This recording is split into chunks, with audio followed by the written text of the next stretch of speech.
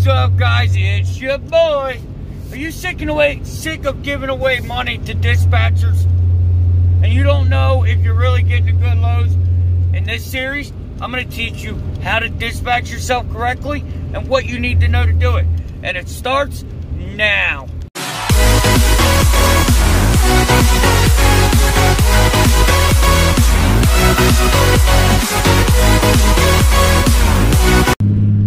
What's up, guys? It's your boy.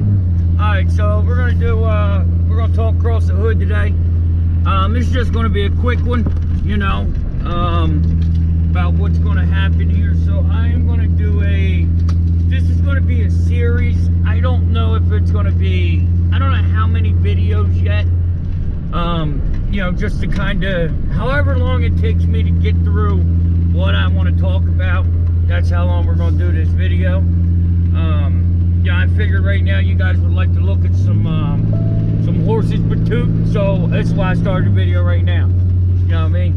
So I'm gonna do a how to dispatch series, where you start, what you look for, the different types of dispatching, because there's more than one style. You could do what I do. You could do what Piglet does. You could just run local. There's plenty of ways to do it. But the number one rule to dispatching is you have to know your numbers. If you don't know your numbers to start with, you can't dispatch or know if it's a good load. And you have to have a way, like whichever way you're dispatching, that's when I get on my nerves. Whichever way you're dispatching, you need to know that and stick with that. So, and what I mean by that is, like, I know to chase the miles on the mid, like not the long runs, but not the short runs, like the 600 to 800 mile runs.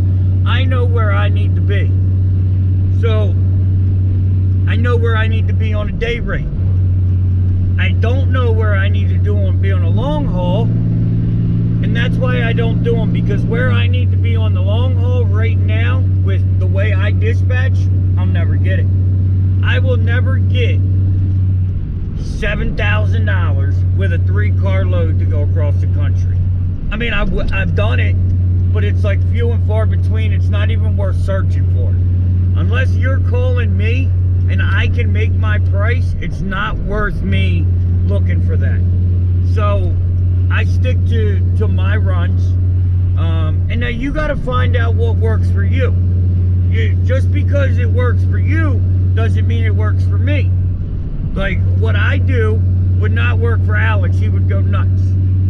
What Alex does would not work for me. I would go crazy and run the truck off in the ditch somewhere.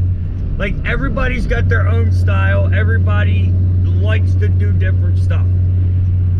Like, you know, some people, when they're off 10 hours, ding, ding, ding, they gotta go. Not me. I go when I'm ready. When I'm ready to rock, we gonna roll. If I want to chill, we gonna chill. You know, and I have set it up like that because I don't want to be out here breaking my back. If you're out here and you're at the spot where you have to run, if you have to run every single day, if one day down will ruin your whole week, something's not right. You should be able to take time off. You should be able to sit in the truck stop for a day if you need to. I don't know why you would want to, but if you need to, right? So, figure out your numbers. Now, and to start, you've got to figure them all out. You've got to figure out, what do you need per day? What do you need per mile? If you're running a full 600 to 700 miles a day, what do you need to make running that? And I guarantee you it's not $2 a mile. It's not 90 cents a mile per car. It's not. That's what what you're basing it off of, you don't know your true numbers. I'm not saying run cheap freight, because I don't. But I'm not asking you what you want to run for. I'm asking you, what do you need to run for? Because you're not always going to get what you want. This is just like life. What you want and what you get are two different things. So if you know your bare minimum in your mind, then that's where it starts. That's what you build off of. I need a G a day to make money and be comfortable. Now, if I make $1,300 a day, cool. If I make $600 or $500 a day, it's not worth moving. It's just for me, because of my cost, because of what it costs me to move. So, this is going to be a series that you guys can, you can go along with, even if you're not in the business. We can figure it out together. So, figure out your cost. And the next book is going to be on this also. It's going to be all together, and then there's going to be like a video or podcast or something on it, maybe on the podcast, not sure yet. But figure out your numbers. Figure out your insurance. Figure out your truck payment. Figure out all your business costs, not your home cost, your business cost. Your home cost needs to come out of the income you pay yourself. It does not come out of your business cost. It doesn't come out of what it costs to run the business. You can't have your house income in that. If you have that in there, and that's a prioritized business bill, and you prioritize your rent towards the top of the list before, I don't know, maintenance. People do it all the time. If you put your rent before your maintenance and you break down, now you can't pay your rent. Or not, yeah, now you can't pay to fix the truck, which means you can't pay for your rent.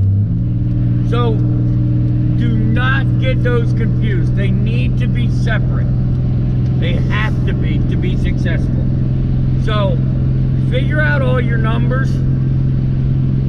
Figure out where you stand in the business, daily cost, fixed cost, and all the variables. He loves horses and cows. So, figure that out in order to start really being successful.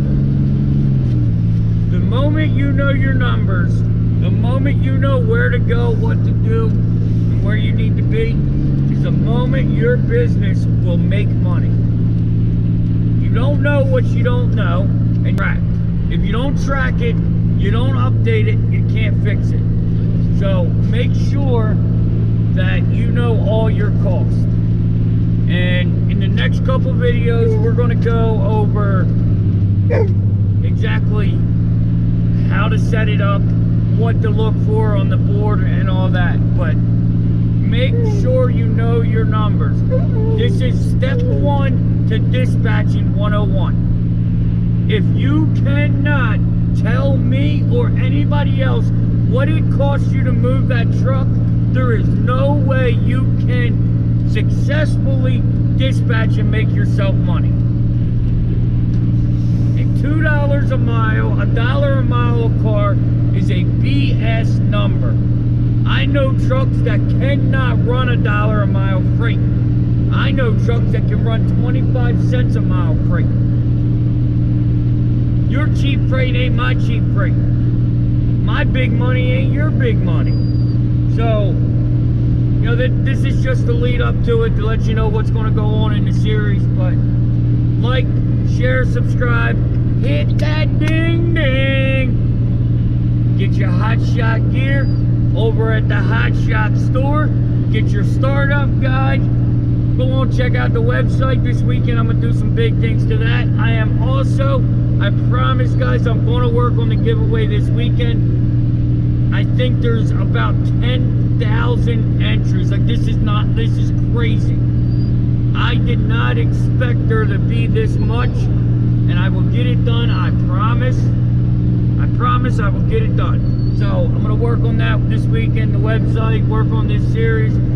So about you guys in YouTube this weekend. As soon as I get this load off my trailer, because that's number one. So, alright guys, like I said, like, share, subscribe, hit that ding ding. I will see you tomorrow. Peace.